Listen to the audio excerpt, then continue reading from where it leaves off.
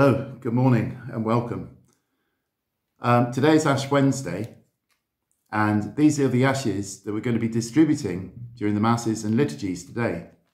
And these ashes are not just the ashes of any burnt old thing, they are the ashes of the palms that we used in our Masses and liturgies last year. And in normal times, I would have literally burnt our own palms that we keep and then use those as the ashes. But this, of course, is not normal time. So even the distribution of ashes is different this year. Instead of placing them on the head in the form of a cross, we can't do that because we're not allowed to touch. So they'll be sprinkled on top of the head instead. Mine will probably get caught up in my lovely thick curls. The ashes have got so many layers of meaning. This symbolism is very rich. And when they're distributed to the people, the words that accompany them can be repent and believe in the gospel, or remember that you are dust and unto dust you shall return. Just a reminder of our mortality and the fact that we are just pilgrims on this earth, and that one day at the end of our pilgrimage we will return to the earth, we will return to ashes, but that is not our final destination. You know, we're looking forward to our eternal home. Jesus promises that there are many rooms in my Father's house, he says. But the ashes could also just simply also mark the beginning of a new season, the season of Lent. I heard somebody say the other day that Lent is their favourite season of the year. It's the season that he loves more than anything else. And I can understand that in a way, because in a lot of languages, this season is called Quadragesima or Quaresma or Quadrisima, or words that relate to the fact that this is a season of 40 days or 40 nights, more or less. And it relates to the fact that Jesus himself spent 40 days and 40 nights in the wilderness before he began his public ministry. And he had to face Satan and his temptations. And for us too, this is a time for us to face Satan and the temptations that we have in our lives. And please God, with the help of God's grace, we'll overcome them.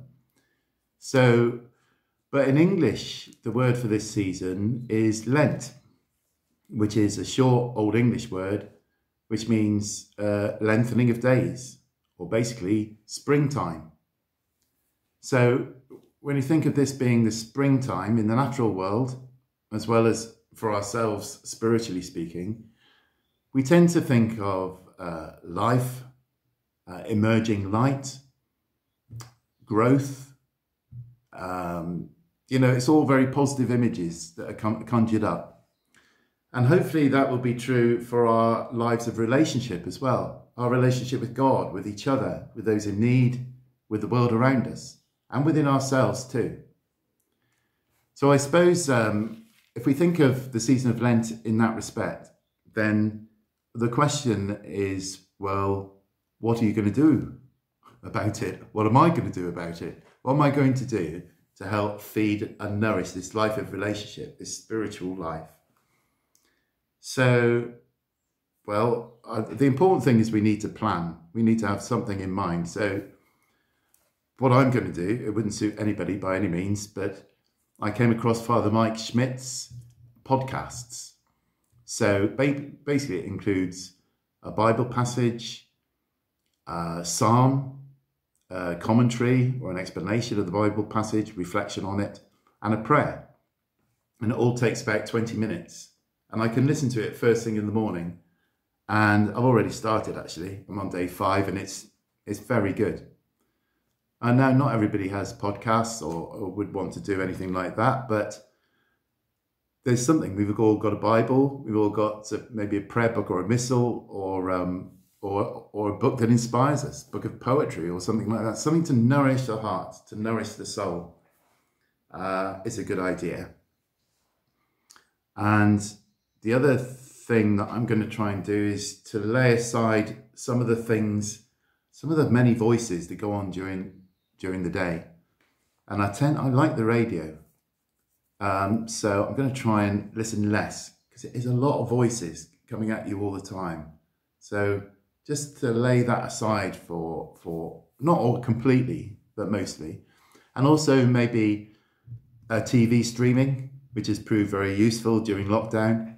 But I think now it can be laid to one side, at least massively reduced, if not stopped altogether. So that's what I'm doing. But, you know, the important thing is to have a plan. And I do hope this is a fruitful season of grace for you. And just to finish, a couple of lines from the second reading from St. Paul to the Corinthians. This is our second reading from Mass today on Ash Wednesday. As his fellow workers, we beg you once again not to neglect the grace of God that you have received. For he says, "At the favourable time I have listened to you. On the day of salvation I came to your help." Well, now is the favourable time. This is the day of salvation. God bless you.